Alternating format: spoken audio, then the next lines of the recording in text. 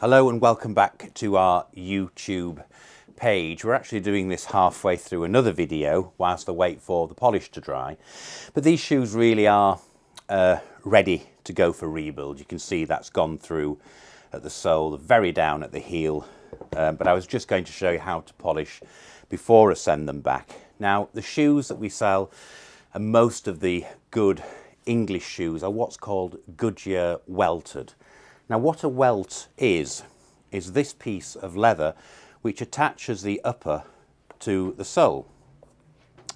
Now, when the shoe needs rebuilding, if you take this to a cobbler, he will generally reuse this welt, and the good ones will unpick all the stitching with a pick, so that when he stitches it back, you've got a clean row of stitching round. The ones that are maybe not charging as much or don't care as much, maybe you're more of on a budget, they will stitch over that, and that's when you see lumpy knotted stitching. But a good cobbler will pick all that out.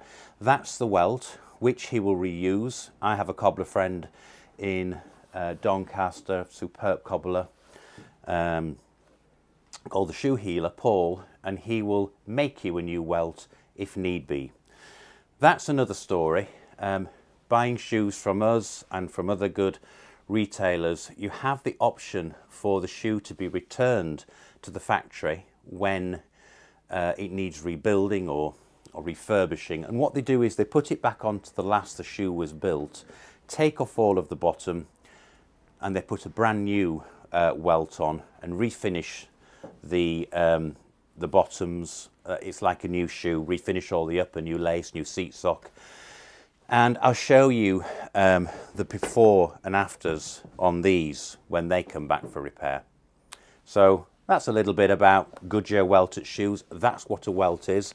This bit, it's the strip of leather that attaches the sole to the upper or the other way around. And in here you can see what's called the shank and the cork bed.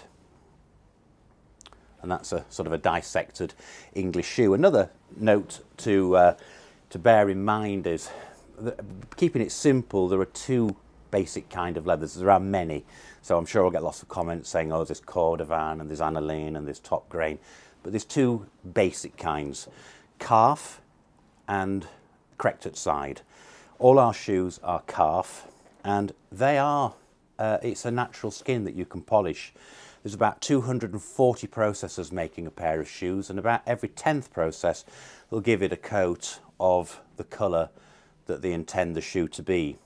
And then if it's made in a factory on left and rights, they'll be married up at the end and paired up and hand polished.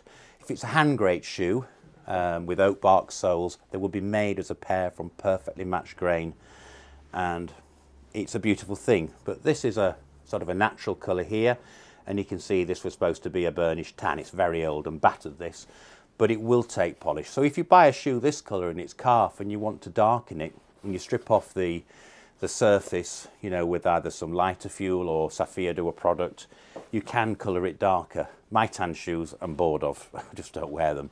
So a few of them I've stripped back and I've coloured them a much darker oxbloody brown. So I look forward to showing you those when they're done and the difference. So winding the clock on 10 days, these have now come back from the Shoe Healer in Doncaster. Normally we would send very new shoes back to the factory, whether it be Loke or Crockett and Jones, and they're rebuilt on the lasts. But if the customer's in a rush or it's an older shoe, we send them to the Shoe Healer. They make a great job. They unpick all the stitching, and if necessary they'll make a new welt, but they'll unpick the stitching so you don't get that bumpy knotted look. And that's a beautiful job. Through soles, quarter heel, notched, refinish the upper. That's an old shoe that's was my son's or is my son's, and you know, when you start off with just one or two pairs and they wear them and they wear them and they don't particularly look after them, he's learning now. But that's been refurbished and that's good to go for another couple of years.